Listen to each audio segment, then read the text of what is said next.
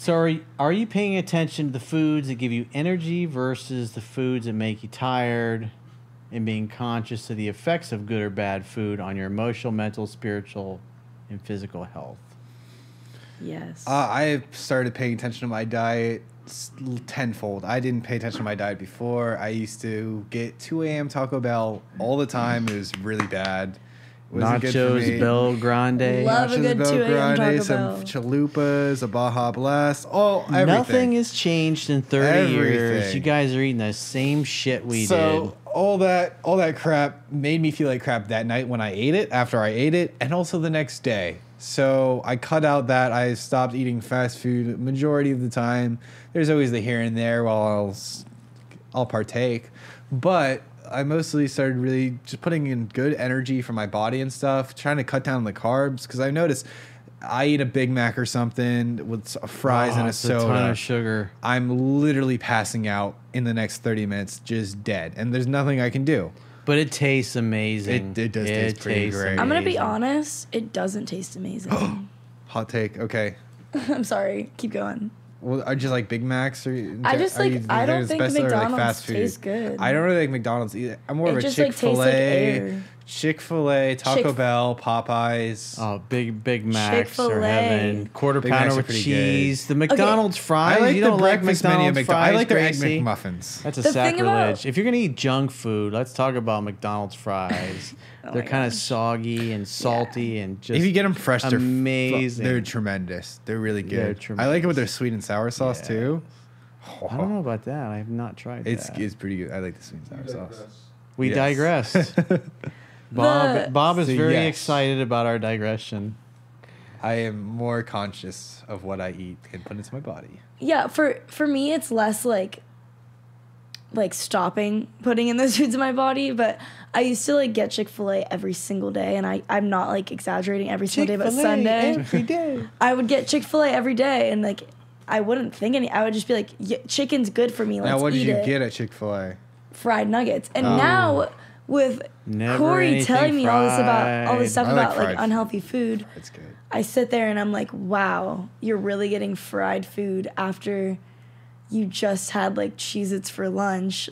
Is this good for you? And now I kind of question myself. So you you question the Chick-fil-A and the nuggets, but not the Cheez-Its. She's got the Coach Corey Wayne virus All I'm saying is going that through the mind. I know it's not good that I'm cutting it on my diet, but at least I'm at the first step of questioning wow, this isn't good for me. Why am I putting this in my body?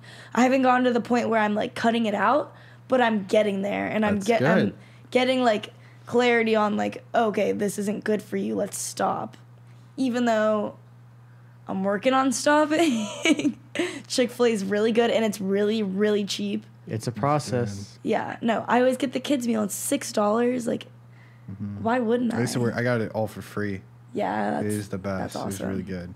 I heard did that make the milkshakes and everything. The sandwich well done is amazing. I need to try that. It depends what you get. I mean, I've tried literally everything on their menu, so. I haven't tried the gold nuggets. You notice how certain foods make you feel versus stuff like the juice or the smoothies, even though you might not like the smoothie. Yeah. And you're probably cursing me mentally every time you take a swallow of that stuff. Well, yeah, definitely fast food doesn't make me feel good. What's that? Fast food doesn't make me feel good at all. But the greens and the smoothies and all that stuff does. Yeah. Even though you don't want to drink it. It's more about I'm trying to just get fast food because it's cheap, easy, quick. I don't know, it's just convenient for me to go get Chick-fil-A instead of going to the grocery store and go for the grilled. Yeah. All I have is a microwave. So do I cook lean cuisines? No. No microwaving food. This is what I was actually looking into myself today. You need a little hibachi out there in the dorm. Into the dorms and stuff, all that jazz. Basically, this 2 days a week, I'll prep all my meals. Basically, I do a chicken, some kind of protein, a carb, and a vegetable. And there's little boxes. I pre-cook it all before. I'll cook my steak. I'll cook my chicken. I don't have a kitchen. And I'll microwave this stuff. That is true. I have a microwave and a panini press. So what's uncomfortable about eating, exercising, thinking, and living this way? You say something. You feel like you got something I to mean, say. who wouldn't want to eat ice cream and yummy fried food, you know? Like, I feel like it tastes really good and I love eating it. So it's uncomfortable to step out of my comfort zone and eat healthy stuff because I'm not used to it and I'm used to that good food. But I got to learn that you can eat good, healthy food, like, but it's just kind of a sacrifice because you're sacrificing all that other good fried food. So it's kind of just like picking and choosing and figuring out what you want and what you don't want.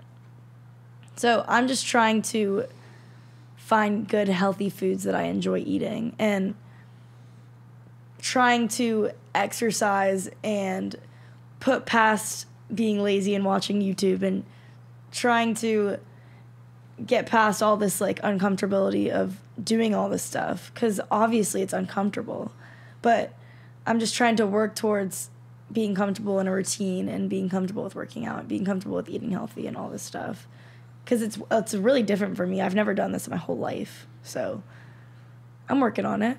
Definitely getting better. How about you? Okay.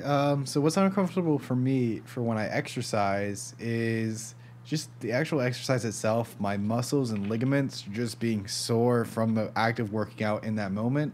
And that's what's uncomfortable for while I'm exercising. And what's uncomfortable for me while I'm eating is kind of fighting back that crave and temptation from previously bad foods I used to quite indulge a bit and just eat a ton. So kind of fighting back that craving. It's also the craving with basically the time saving. Say, oh man, I could just, you know, it'll take like 20 minutes. I can just drive to this fast food place, get all this meal and stuff instead of spending like 40 minutes cooking my own thing, doing all this stuff. It's just so convenient. I can just, So the convenience is kind of uncomfortable sometimes, but it's just working through that. And that's what's uncomfortable for me. I feel like also chocolate cravings like are so intense sometimes. Like it overpowers That's me. a chick problem. That's a chick problem, Every yeah. single girlfriend I've ever had has a chocolate problem. And do you know that chocolate actually gives you like serotonin, like it boosts your serotonin There's a lot of levels. caffeine. Chocolate's good. It's tasty. Yeah, no, I love chocolate. Like sometimes it's so unbearable, I have to go to the vending machine and get some because I need it. What's your poison? Hershey's bars with the almonds in them. I like yes. Okay, that's a good. Gotta have that's the good. nuts. Anything chocolate and nuts. It's so good. Also, chocolate covered popcorn from Peterbrook. But that's like a home Almond thing. clusters. I think Russell Stover's. And turtles. Oh my gosh, we could go on forever.